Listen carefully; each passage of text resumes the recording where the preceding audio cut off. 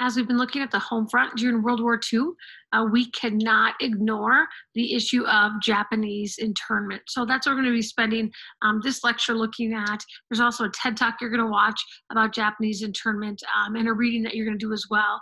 It's definitely a dark cloud in our country's history.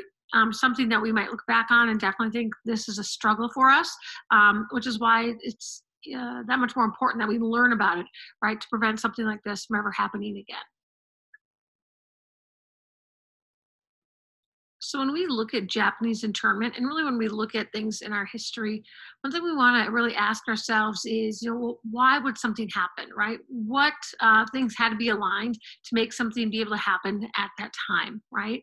And so the major event that we're looking at here with Japanese internment is the attack on Pearl Harbor and the sentiment towards the Japanese people after the Empire of Japan had attacked the United States. People became very fearful of Japanese people. They became angry with them and also full of resentment because of the attack at Pearl Harbor.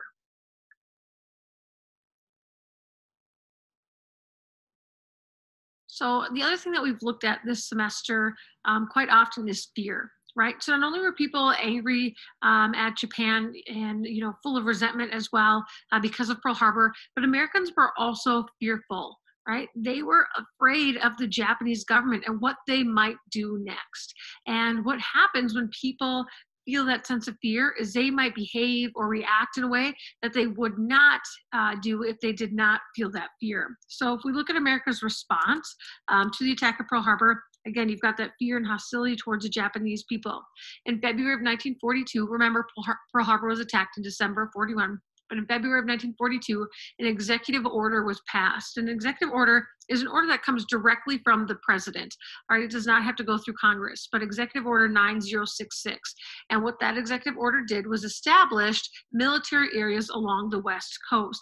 The idea being that if Japan had attacked us already at Pearl Harbor in Hawaii, the next natural location that they might attack us then would be the continental United States along the West Coast.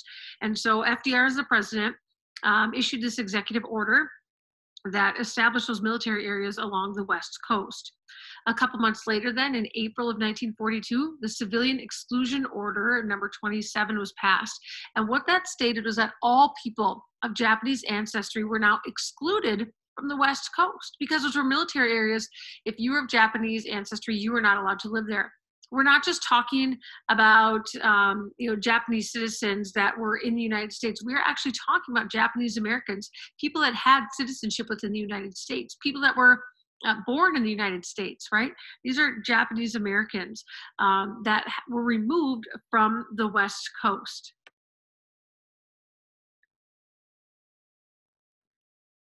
When you look at the impact of the civilian exclusion order, at least at that time or during those moments, you can see that over 100,000 lives are impacted, right? They really did not have a lot of time to pack up. The United States military would show up at their house. And again, these are Japanese Americans, so people who have rights and liberties as American citizens. But our military would go knock on the door, basically tell them, that they have enough time to grab whatever they can in their hand, and that was it. And then they removed them from their homes and brought them to live in these internment camps. As you can see from this picture, and at the end of this slideshow, we'll look at a few other pictures. These were literally camps that were fenced in. They were in areas of the desert where they set up tents for them to stay in, but actually had these people fenced in. Many of them, of course, had to leave most of their belongings behind, their jobs behind, and their lives behind. The overall goal of the United States during this time was to isolate the Japanese people or people of Japanese ancestry in order to watch all of them at one time, right? Again, out of that fear that who knows what the Empire of Japan is going to do next. And is there a possibility that there are Japanese spies living amongst us? So if our government was knowingly and willingly taking American citizens, right, those of Japanese ancestry, and putting them into these internment camps, we want to ask the question, why? Why would they? We know why, right? Because they're fearful, but how do they justify it? How did they go to bed at night feeling good about what they were doing? And so we're going to look at this justification side. Number one, they believed that it was really hard to distinguish between the Japanese people, who was a friend and who was an enemy, right? We had no idea. Again, They were worried about another attack on the United States, this time it would be in the continental United States, and were worried, what if some of these Japanese Americans were spies and actually working for the Japanese government? Another justification that they used was the idea of Shintoism. So this is a traditional Japanese belief. And with the traditional Japanese belief, they worship their emperor as a supreme being.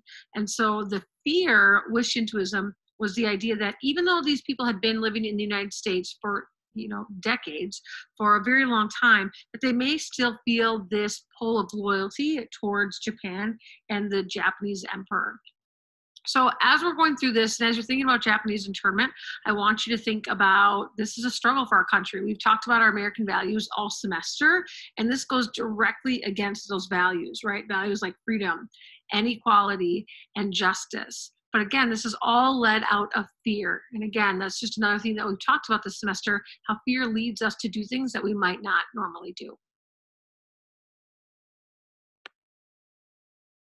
The next few slides are just going to be a series of photos that were taken during this time, just to kind of really give us an idea of what Japanese internment looked at. So these are the notices that would have been posted for people to be aware that these were now turned into military areas.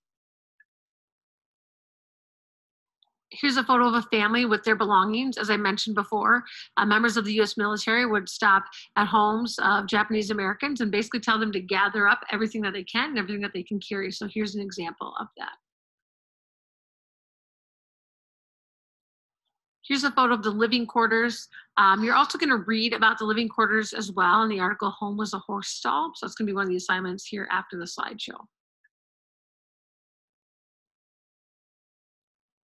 This is a photo of children in these internment camps. So again, it wasn't just adults, right? It was entire families that they picked up, removing them from their houses and bringing them to these internment camps. So this is a picture of school happening for some of these children.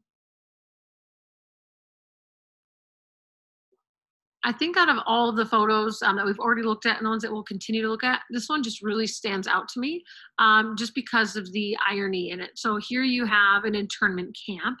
Again, you can see it was a very desolate area where they moved these people to. And right in the front of the picture, you have an American flag that's flying, right? And what is that flag supposed to represent?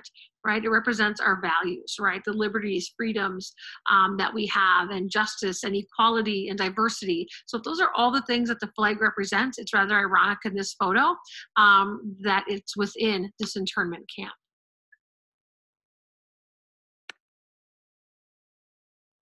Here's another photo that just kind of shows the fencing that went along these internment camps as well. Some of these people were let out of camps to go to work certain jobs. Those jobs would actually help with the war and help to support the war effort. But then when they were returned home, they returned to these internment camps. This is just an example of a family that's arriving at the internment camps.